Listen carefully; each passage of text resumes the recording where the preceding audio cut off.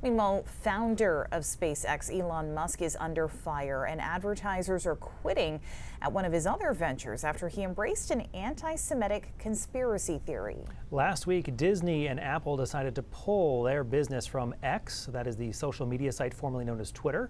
Musk bought it a little over a year ago for $44 billion. Valuations put the site's worth at about $19 billion, but that was before this current controversy.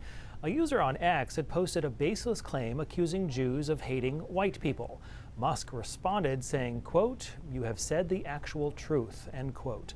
IBM was the first company to pull business from the platform. Warner Brothers, Paramount, Comcast, and NBC Universal are all holding off on advertising on the platform. The White House also responding, saying that promoting anti-Semitism and racist hate goes against the core values of Americans. Now, the billionaire is also threatening to sue a media watchdog that found that ads from IBM, Apple, and other companies have been placed next to posts promoting Adolf Hitler and Nazis.